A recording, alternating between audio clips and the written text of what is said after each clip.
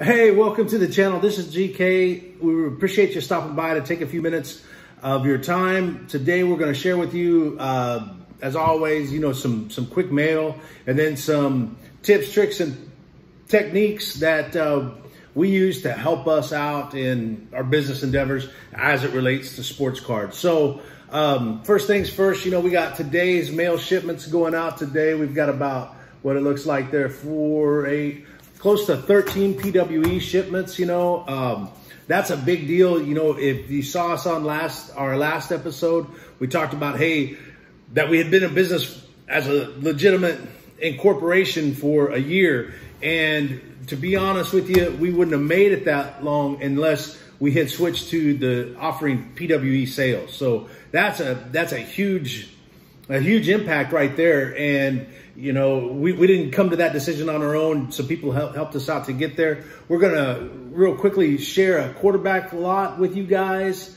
And then we'll flip the camera around and we'll talk about some of the things that helped us to get to that 1 year. So stand by and we'll be right back. So we got everything flipped around now. We'll go ahead and we'll get through this mail real quick.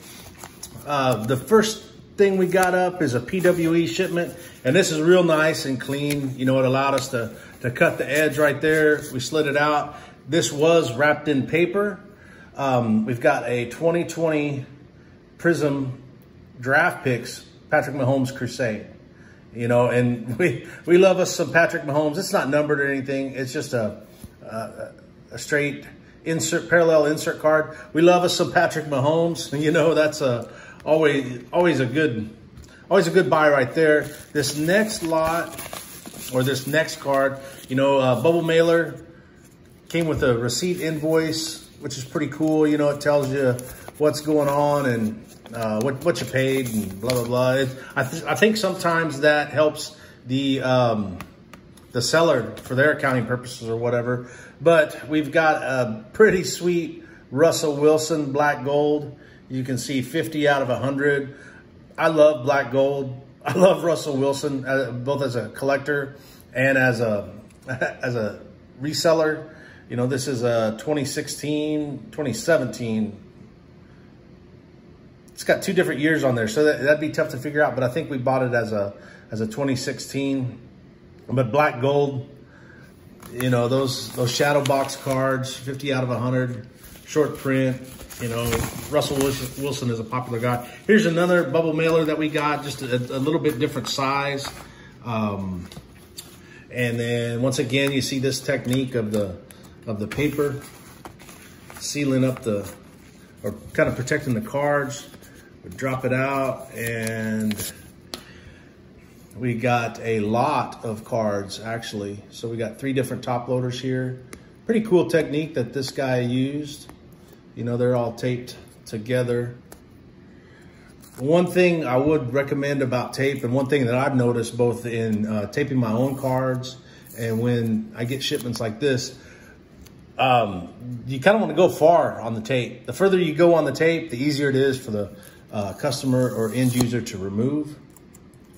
Like you see that, this will be a lot easier to rip off. There we go. And just like that, if there's any, there's still, sometimes there's some blue tape, and this is, some blue tape leaves a residue, but as we talked about yesterday, we can kind of get that off of there by just a couple quick pulls, and we're clear of the tape. Let's get these guys up and running. So then we've got a 2019 Epics parallel insert Patrick Mahomes, not numbered, but there was a three Epics parallel insert lot. So we got James Conner right there too. There's a lot of nice color movement, nice looking cards for score. I kind of dig them. And then Jared Goff. So Jared Goff, James Conner, and Patrick Mahomes. I think for this 3-card lot, it was, man, we paid $1.47 plus the shipping, and I think it was a $3.49 charge. So it's pretty fair. One of the things I'm learning about shipping is that the more you pay, the less you get in return. And sometimes, you know, people, and it almost seems like the less you pay, the better quality of shipping product you get. Like if these guys are legitimate card shops, card stores, they tend to do a little bit different. You're going to see some different techniques than what we've seen over the past few days. So there's our card lot: a Russell Wilson black gold, Patrick Mahomes 2020 draft picks, 2020 score, I believe. Yeah, let's look at that. Or 2019 score epics: Mahomes, Connor, and Goff. So that's our cards. We're going to flip this around real quick. We appreciate you sticking with us. Okay, we're back again, and we're going to talk a little bit about, hey, what helped us get to that 1 year mark. And really, to be honest with you, number one, you know, we have a lot of customers and a lot of supporters via social media that help us. They either give us the monetary donation or just the actual support or drive via communication to just keep going and keep at it. So that's the most important thing is customer service, customer relations. That helps drive the bus. That makes us want to do more. The thing that tells us how to do more or what we can do to change things up is, you know, if you'll see, I've got this ledger book right here, and that it's just card sales. But the main thing is the accounting. So number one is customer service, customer support. Number two is accounting, and accounting is a big deal. You might think, oh, GK, you know, all we want to do is just sell some sports cards. We don't want to worry about credits and debits, and we don't want to go back to high school or college accounting class. And I get it, and I'm not talking about that. Kind of what I'm talking about is simply documenting what you sell, how much it sells for, and documenting how much you have invested in each product. And then that allows us to make better decisions and better mitigate our risk. So we're taking calculated risk with you know, cards like these that you know, hey, if they stay in our collection, that's fine. If we find a buyer that wants to buy them, we don't have a problem with sharing those as well. So how did we get to our numbers? You know, we talked about, hey, we've done a year in business. And if we look at, if we go to our eBay Sellers Hub, you scroll down, and down at the left side of the web page will be seller data. It'll tell you, you know, what kind of seller you are, your percent of returns, percent of shipments. But all the way down to the bottom, it'll tell you sales for the year, right? And this year, our sales were $11,052 just hustling, you know, PWE shipments like that. So, you know, I mean, that's pretty good, you'd think. But if you're disciplined in the accounting and the record keeping, what we come to realize is, although eBay says we had sold $11,000, and that's our gross sales, our net was probably closer to 5,300 estimated. You know, it's time for me to do my books again this month, you know. So, you know, a lot of that is shipping costs, the cost of supplies, the cost of cards and materials, you know, like these, team bags, top loaders, all that stuff makes a difference. We wouldn't know where we're at unless we documented it. So one of the things that you got to understand when you're looking at the eBay total sales, it's a gross amount. You know, that's the total amount of sales. They're not letting you know the shipping that you have. They're not letting you know, what you paid in eBay fees, PayPal fees, any other fees associated. They're definitely not savvy to the cost per card that you might have paid. So it's on us to be able to keep track of that. And what you got to be careful of is not get starstruck by that number. Like, it would be easy to say, oh, hey, man, I sold $11,000 worth of cards over the last year. I'm doing great.